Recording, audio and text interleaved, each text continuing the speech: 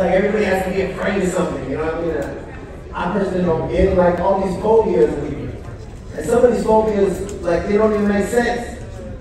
Like homophobia, right? Like homophobia is the term that you're afraid of gay people. But if you're not really afraid of gay people, it's like arachnophobia, right? Arachnophobia is the fear of spiders. So if you see a spider, you're filled with terror and you want to run away. You don't see a spider and go, oh, I'm afraid that the spider is going to turn me into a spider.